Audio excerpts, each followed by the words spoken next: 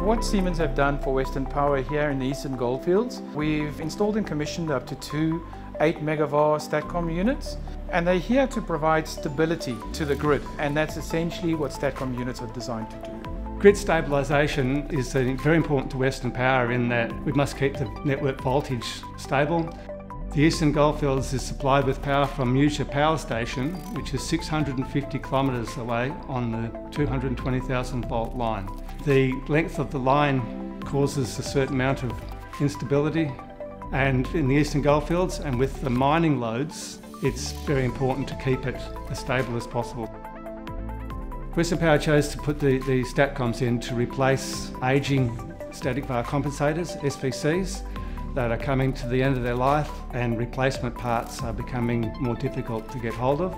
In looking at a viable replacement, Western Power saw that the STATCOMs were cost effective as well as most capable.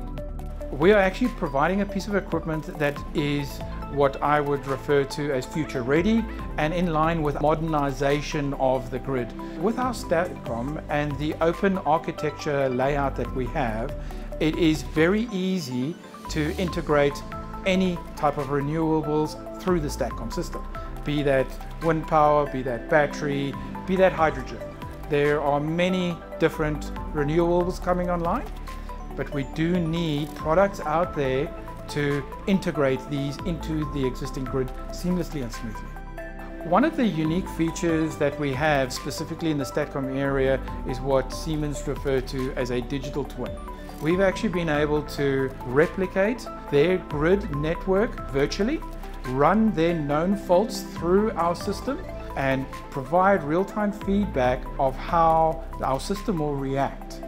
By doing that, you can ensure that you actually have a pre-configured system as it's installed.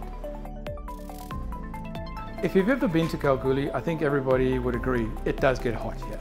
That does pose a challenge to traditional power generation systems, and what we've adopted here for the S120 STATCOM is a liquid-cooled system. Two main benefits that I could mention for liquid cooling include footprint size of our equipment. That's significantly reduced from your traditional air-cooled systems that are big and clunky, and also traditional air-cooled systems, you have to move a large amount of air, and that does attract environmental dust and brings more challenges.